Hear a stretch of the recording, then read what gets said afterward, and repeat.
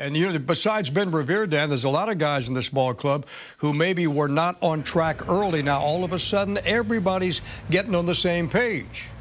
Johnny, the first, 4 or 5 weeks of the season, it was pretty much a trio of Bryce Harper, Daniel Murphy, and Wilson Ramos that were carrying this Nationals lineup. But of late, the last handful of weeks, a lot of the guys who have been consistent performers for this Nationals ball club over the last few years have really started kicking it into high gear. Let's start with Jason Worth and look at what he's been able to do over the last few weeks compared to a slow start. There you see the last 30 games that average up more than 50 points from his first 23 games.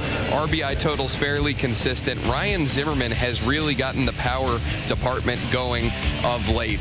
8 home runs in his last 31 games compared to 1 in his first 19. And you see the leap in his batting average as well, now up around where we're used to seeing Ryan hit for the bulk of his career, 269 over the last 31 ball games.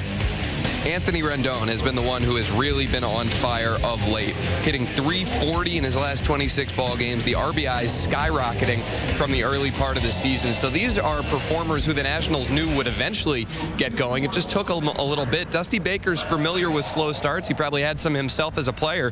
He's loving the way this lineup is going now. He knows that it wasn't going to be everyone clicking right out of the gates game one. From being a hitter, you don't always just start off hot.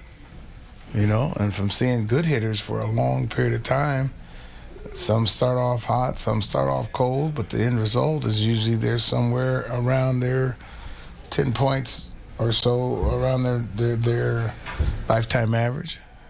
Probably 10 to 12 home runs, RBIs around their average. And so, that's what I mean by water seeks its own level.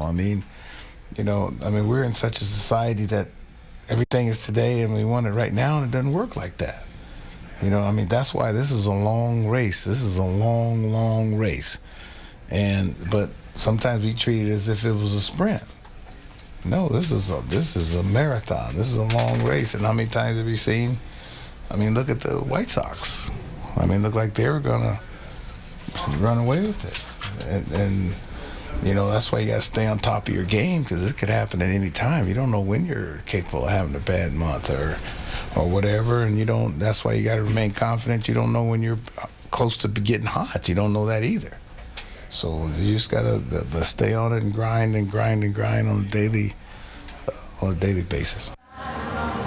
So again, we've seen what Bryce Harper, Daniel Murphy, and Wilson Ramos can do in the middle of this Nationals lineup over the course of this season. Now we're seeing what this lineup can do when the table setters, Ben Revere and Jason Worth, are getting on base on a consistent basis, and when Ryan Zimmerman and Anthony Rendon are helping to lengthen that lineup as well and provide some support for those guys in the middle of the order. It's been a consistent, really offensive domination for the Nationals over the last handful of days. As you guys said, double-digit runs in 3 straight games. They're hoping to go for 4 tonight and come back home with a series sweep and a 7-2 road trip, Johnny.